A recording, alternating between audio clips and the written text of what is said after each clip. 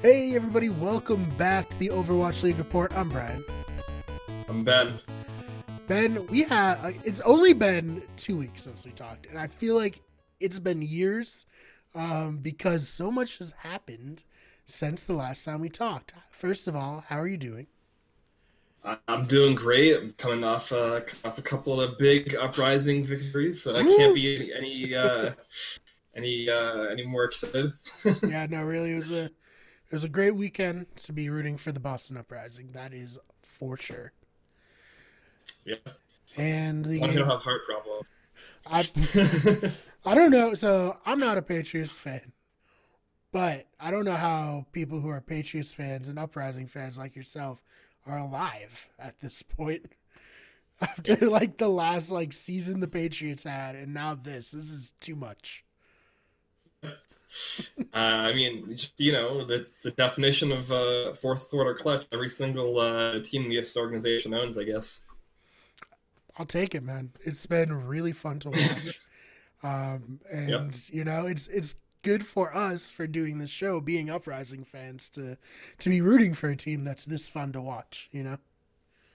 Yeah, it's fun to watch, and this underrated coming in that are now in the top 5 overall, which is crazy. So yeah, we can get into talking about it a little bit here. Well, yeah, let's start off by talking about some of the moves some of these teams made, and perfect transition. The Boston Uprising traded for RCK, the traded note, our beloved note, we both are very big fans of. But let's talk a little bit about that. Why did they make the move, and how has it panned out through 1 week? Yeah, I mean, I'm obviously a big fan of Notes and an OG Boston Uprising player. I have a Note jersey, and now he's on the Dallas Fuel, and we have RCK. I think a lot of people, when this trade was announced, were not super happy with this because, there's basically only one OG Boston Uprising player left. There's Kelix. All the other players have left or been traded. So it's sad to see Note go. We haven't seen him play because the Fuel and the Outlaws both didn't play this week. So we'll have to wait for this upcoming week to see how the Fuel put him to use. But I was actually not down on this trade when it happened. It was sad and bittersweet in a way. But coming into a meta where we're seeing a lot more DPS players, a lot of Sombra being played, a lot of players flexing to different roles and having different compositions played on all these maps, and it's not just goats played every single map every single time. Right. We're still seeing goats, but it's like maybe 40 to 50% of the time we're seeing goats rather than 90% of the time in Stage 1. I think having a player like RCK, having the flexibility that he brings, particularly being able to have a Sombra on the team even when we are playing goats, has added a ton of depth to this roster.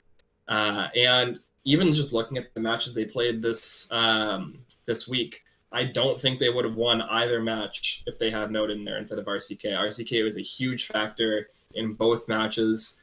His Sombra play was really strong on several maps that they had won, and his D.Va play was a lot more versatile in a lot of ways. If you look especially on the King's Row or the was it Blizzard World, or was it Gibraltar where he had? I think it was Blizzard World, right, where he had the really insane self-destruct to bring them back from basically a lost fight. And that would have been the difference between them winning or eventually winning or losing the match in the spot. So I think that the trade has definitely played out in the Uprising's favor so far. It could be a situation where the trade works in both teams' favor. We'll just have to wait and see how Note performs in the Fuel. Yeah, I mean, we obviously wish him nothing but the best. We're really excited to have RCK. I think one of the tweets that got a lot of likes was after one of RCK's big EMPs against the Defiant. It was like, oh, that's what that's like. not have it happen to you, but to see it happen to someone else. Right, that's what it feels like to be on the giving end of the EMP instead of the receiving end, like Boston has been Oh, it was tough that first stage, man. Oh my god, I don't need to tell you that was bad. And RCK was one of the people who did it to them the worst. Yeah. Oh yeah. So very happy to see him here. Let's talk probably the one that sent like the most shockwaves across the league. Let's talk about Dafran retiring and how that's impacted Atlanta through this first week. Yeah, for sure. I mean, we've definitely seen a huge impact on Atlanta as they try and kind of rebuild their roster. Yeah, so these suck now. You know, I think we can just say that safely. Dafran hard carried the team through stage 1. I mean, I wouldn't be hard carried, but he was definitely he was so good. Insane Zarya especially, and he was a very flexible player. He did a lot better than I think that we expected coming in, but he did have a lot of the issues that we had foreseen with his just like mental state. And to clarify again, we're not. It's not a personal attack. Yes, it's not a personal attack. It's it's very clear at this point that Dafran had issues with staying mentally engaged with the team, staying keeping. He has a lot of anxiety issues, etc. So like keeping his mental health good. I think that he just couldn't juggle that with playing competitively. I think that the streaming lifestyle is a lot more consistent for him, a lot lower stress. I think it's probably better for him in the long run, but it's a lot worse for the Atlanta Reign as a team, as we saw. I mean, Baby Bay's good, obviously, but Dafran's on another level. Mechanically, just a great player.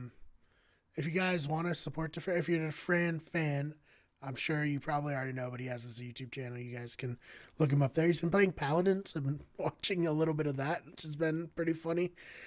But, I mean, Atlanta, they had a tough week. They got reverse swept by the Uprising, and then they didn't play very well after that. I think we were talking in the group chat, and it was just like, man, they are shook from that reverse sweep, and then it's like, well, maybe not. Maybe it's just like Dafran was that important to this team and the overall makeup, Yeah, I mean, Baby Bay is a great player. He has historically been weaker on the Zarya in the GOATS composition. He definitely played better than I think a lot of people expected him to, but still not up until that Dafran level. And then we also saw Atlanta making 2 pickups here, one of which we saw playing on the stage in, I don't know if we're calling him Fried or FRD. Like, casters were very inconsistent with that. Right. His name, you gotta have the word casters. It's spelled FRD, but FRD comes from a previous handle he had, which was Fried.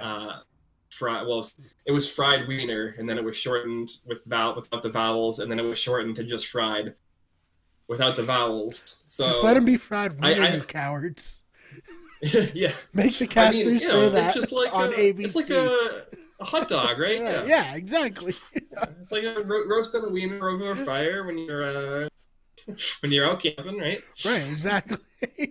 I'm gonna say fried. I'm gonna say fried because that's like historically where it comes from. I'm gonna say fried because it's one syllable. I like one syllable things. Nice it makes sense. I mean, just given how it came about. So I'm with you on that. What, like I said, stood out to me was that Baby Bay. He's good at Zarya. He's not a bad Zarya, but they just weren't getting what they got from Dafran. And honestly, I put him in the power rankings. I think I ranked them like the 5th or 6th worst team in the league right now, and that's just where I think they're at. I don't know, Ben, if you disagree with that. I think I would agree that they're definitely down there. I don't know if I would rate them quite that low, maybe slightly higher than that, but still, like, listen, their man, performance. I gotta make hot takes. That's I mean, their performance. I can't argue with that given their performance this week. I think that there is definitely upside once the team might get some more chemistry, once they decide on whether they want Daco or Fried in this off-tank position. You would think that because they had relatively good success with Daco in stage 1, Like, I don't think Dako was the issue. And because Poco and Dako have chemistry from back when they played together in Contenders, that it would make sense to keep them together. But I don't know. Maybe they have faith that that Fred can, once he has some more chemistry with the team, perform at a higher level.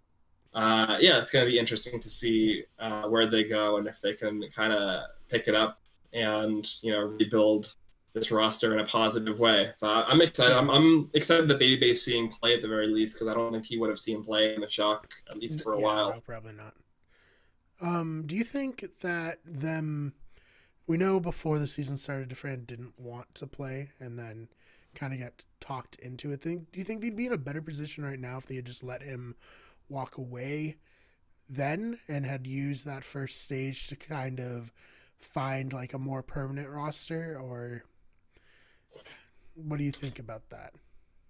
Yeah, I mean, it's tricky because they did have a positive win rate coming out of stage one. They did make the playoffs in stage one. They didn't perform well in the playoffs, but they made the playoffs. But so I think that they got like enough out of Dafran where it might be worth it.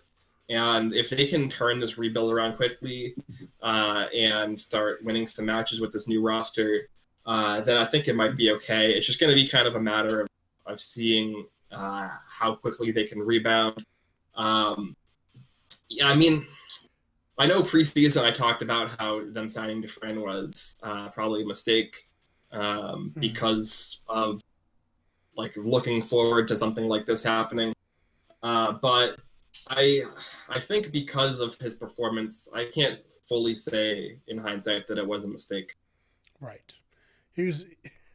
It's better to love and lost than to never have loved at all, right? Right. Yeah. Sure. Better to Plus, I don't want to get Dafran pop off than to never have him pop off at all. Yeah. Oh man. All right. So, what is the next big move you'd like to touch on?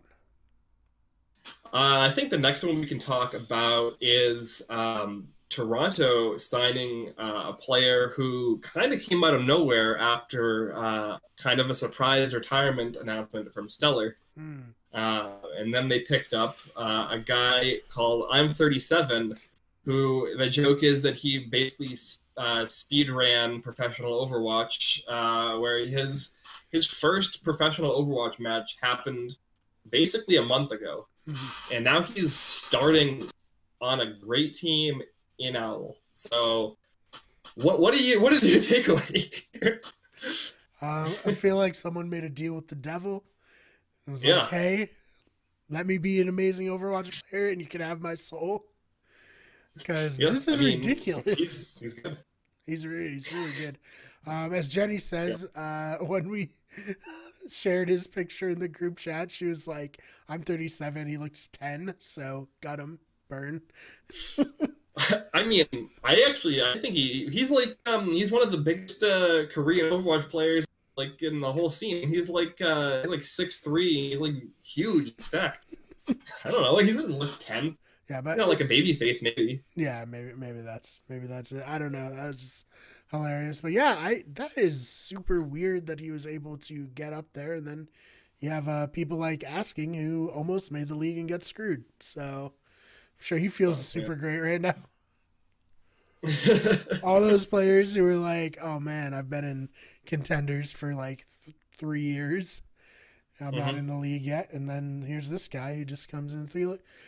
I don't know him too well outside of the news stories and stuff. Was he a professional, or was he like a competitive Overwatch player before this? Was he professional in another esport? What's his deal, man?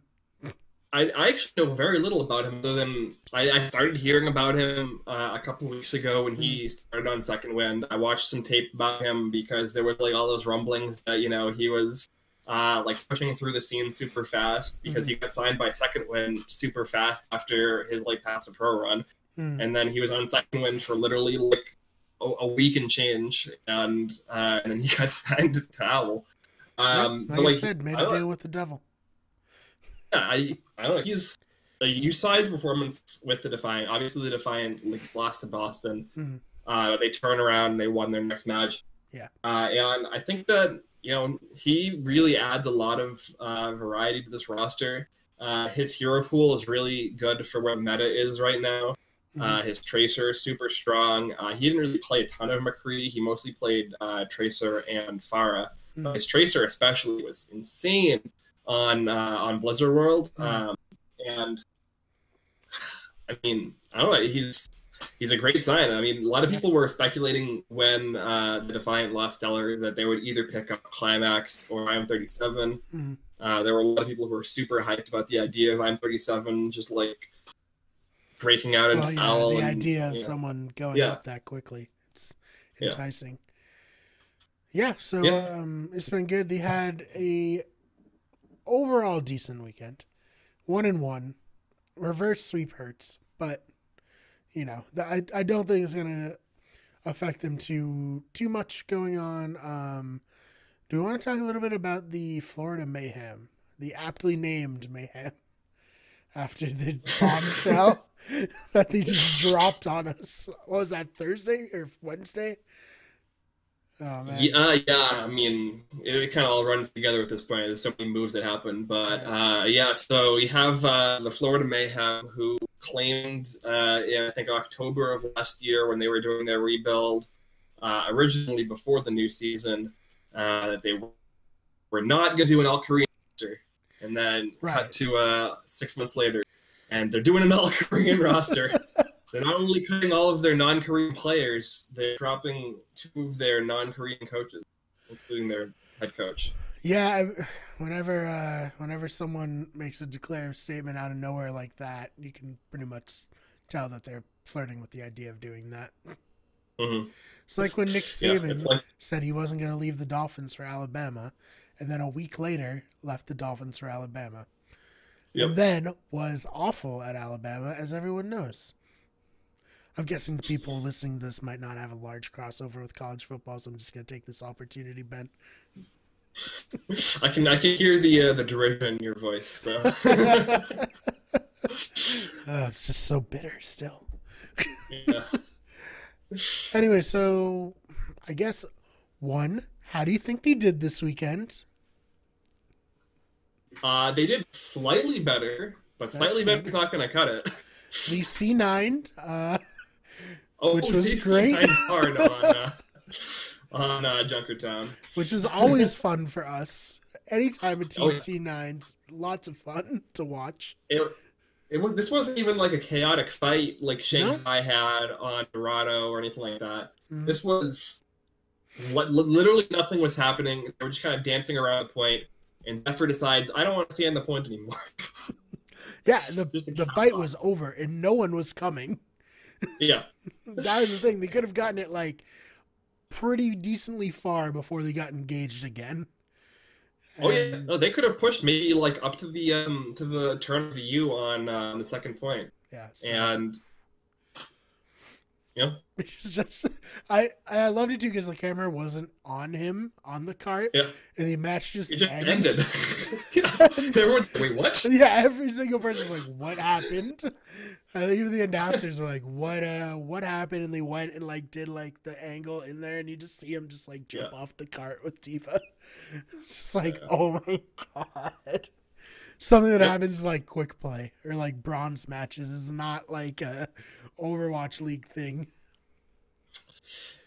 I mean, that was obviously the worst thing, the most egregious mistake that Zephyr made in that match. But like, that match was like time after time, just Zephyr making mistake after mistake, just whiffing bombs, just like being out of position, overcommitting, making bad calls.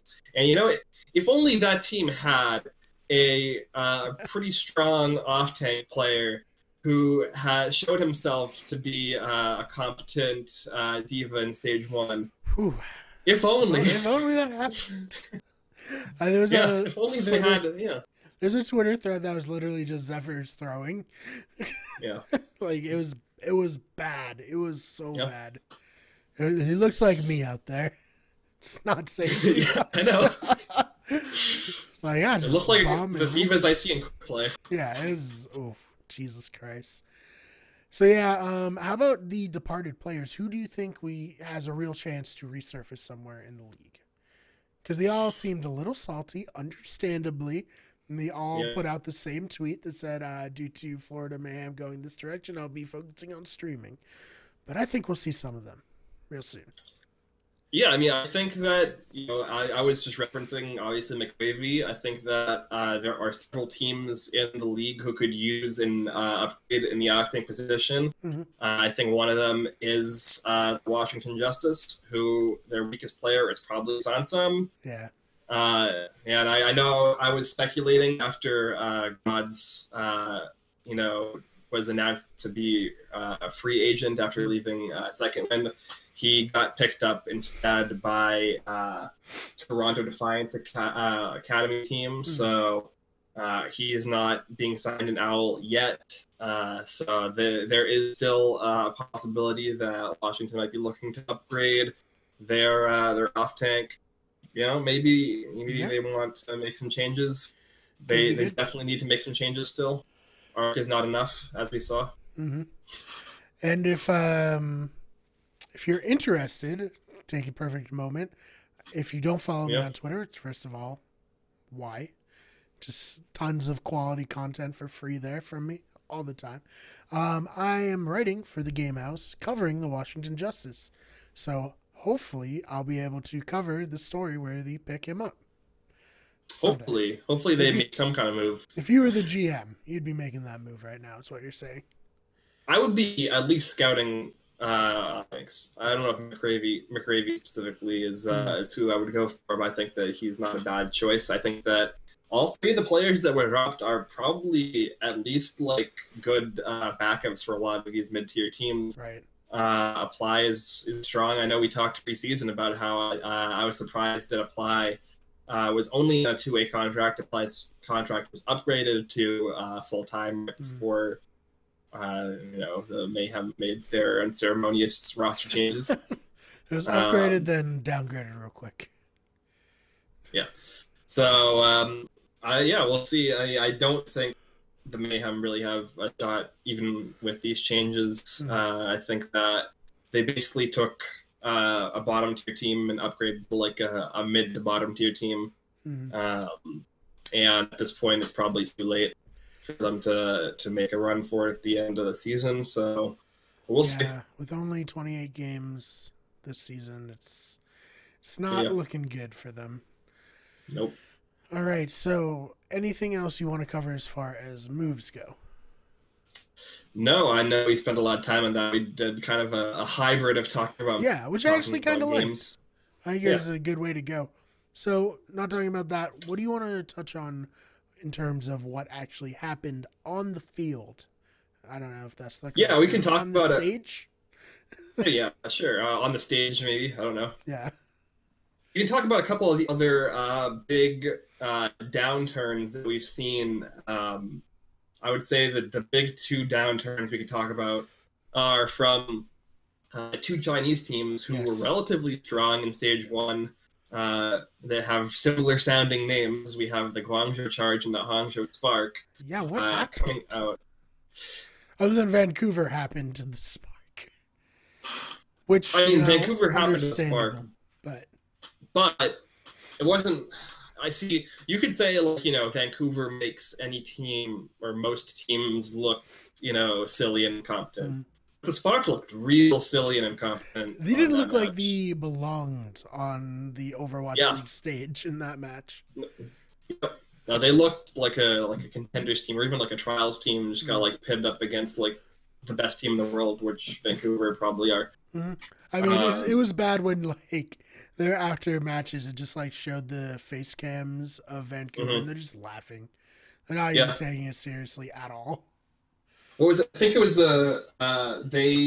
their cap on Kings Row or something after they basically sped run the map and they were just laughing after. Yep, that's exactly the moment I was talking about. Where the Spark did really well. They had over 3 minutes left in their time. They did great. And then Vancouver was like, "Oh, we'll just set a record. It's not a big deal." Yeah.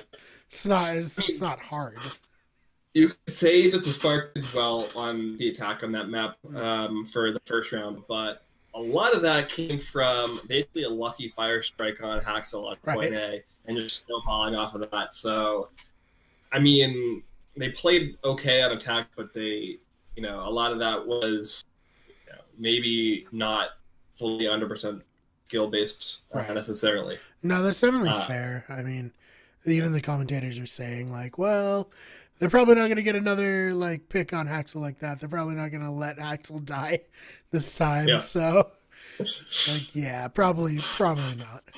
All right, so is there anything else you want to cover before we sign off for this episode? Just to go a little bit more with the Spark, we saw Sasson come in for the first time since he's been signed on maps 1 and 2, and he's really good on Pharah and really not super great on Diva, in my opinion. Right. So I think a lot of their issues on those maps were when they were forced to swap to a Ghost comp. They just couldn't hang a lot of the reason because Sasson couldn't perform. And you saw it later on when they brought Rhea back in. Rhea was doing a lot of work on, for instance, Gibraltar on map 4. And I think that, you know, maybe that experiment, and then their competition experiments on Hanamura were a little iffy. And then also you can look at Godspeed on Sombra was kind of just like a hot mess. There's one fight in particular at the end of Vancouver's attack on Kings Row where Godspeed's trying to set up an EMP, and Janu throws in a self-destruct, and Godspeed still commits to the EMP even after the self-destruct is like initiated, and like it's just wasted and they lose the fight because the fight was going to be lost either way. And you could literally see, like, you can see from Godspeed's perspective the sound cue for the self-destruct. You can see in his field of view Janu being sped in, and there's like a 1.5, 2 second window there where he could make the decision to not EMP, but he still does, and he still commits it to basically what's going to be a lost fight. I think just decision making like that is just real sloppy.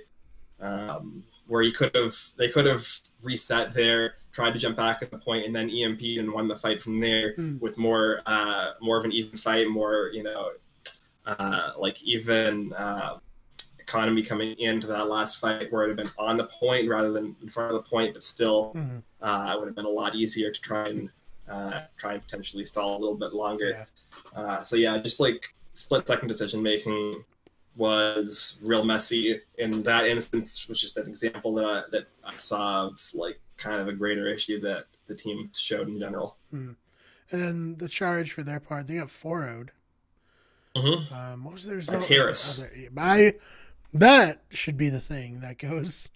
That should be the lead. It's like 4-0 by Paris. Yeah. And then their other match. Hold on. They played against the Shock and also got 4-0'd. Yikes. Yeah, but I mean the Shock are good at least. The Shock, the Shock are probably the third best team in the league.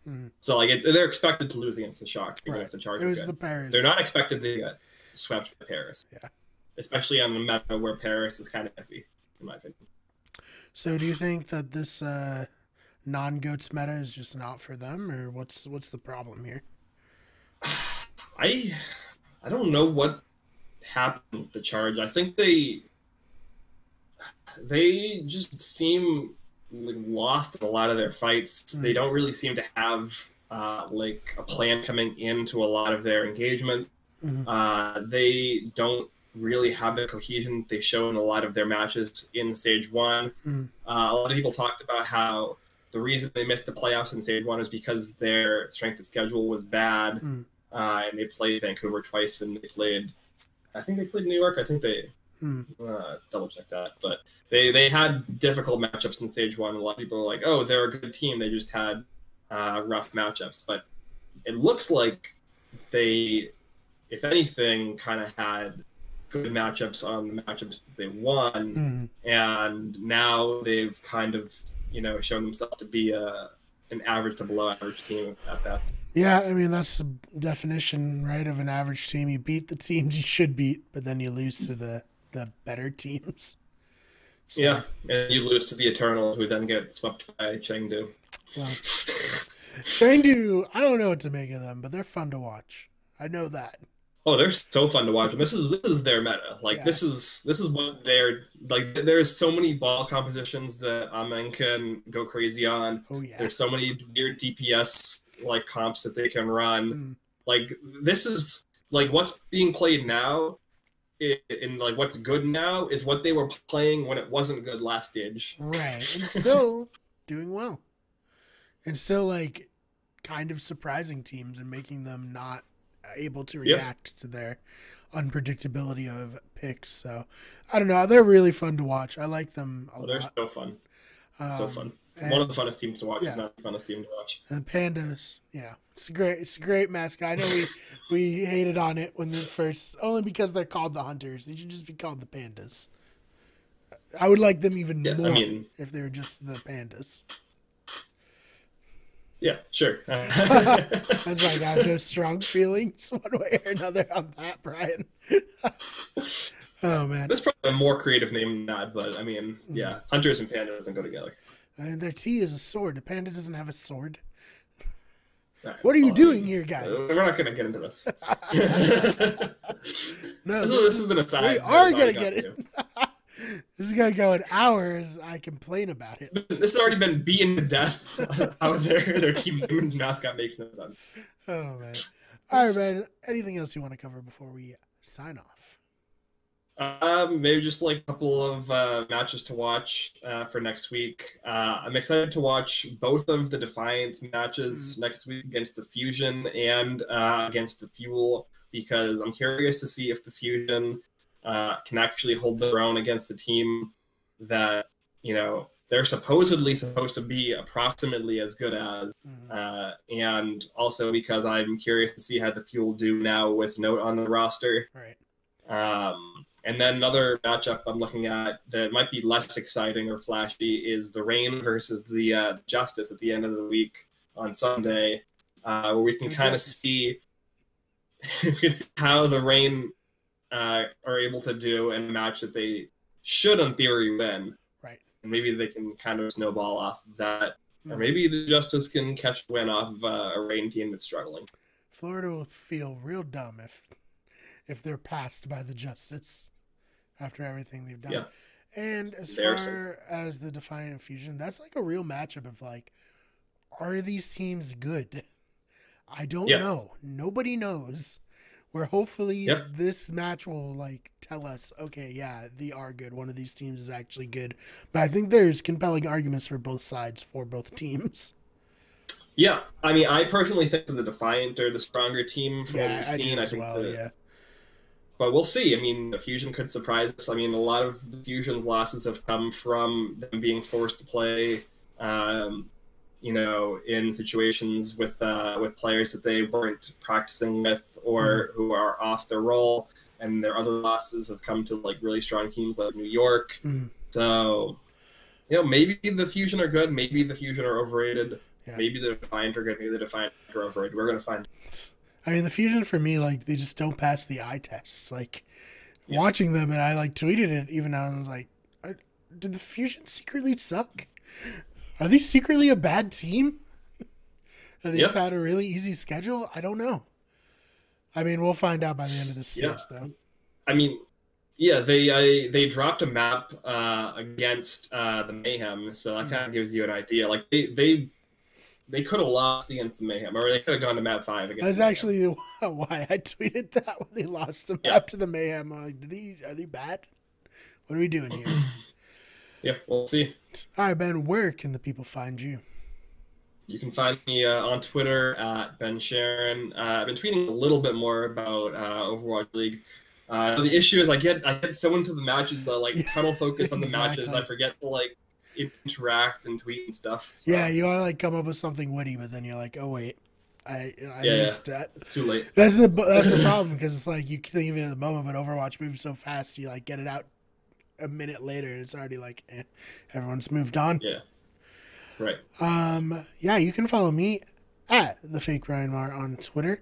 You can also read my recaps and previews and just generally everything about the Washington Justice on thegamehouse.com.